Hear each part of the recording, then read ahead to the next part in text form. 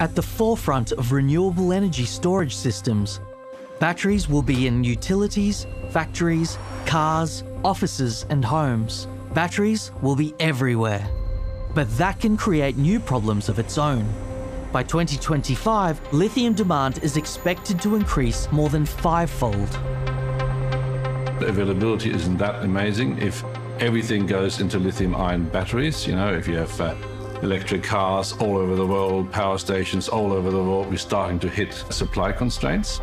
If supply becomes an issue, cost will go up, and they're already expensive. Lithium batteries have another major drawback. If they catch fire, they're nearly impossible to put out and release toxic gases when they burn. Lithium is a metal that cannot just burn in oxygen, but it also, once it's burning, can react with nitrogen. So the unreactive part of air.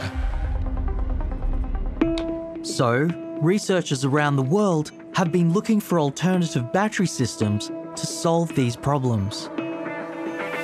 We looked into an alternative around 2015 and set up a new company called Gelion, so gels and ions. In 2015, Thomas Maschmeyer's team developed their breakthrough battery, an older battery chemistry of zinc and bromine with a new twist. The battery employs a gel instead of liquid and delivers several advantages over lithium.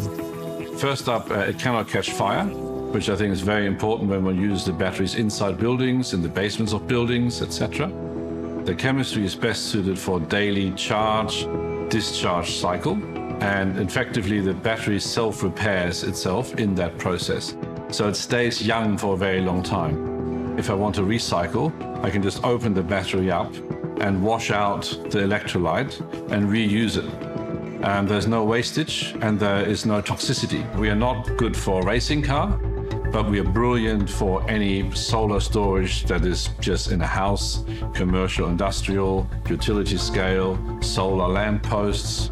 They're very good for that. Because zinc and bromine are more abundant elements, that helps lower costs, an important factor for scaling up storage.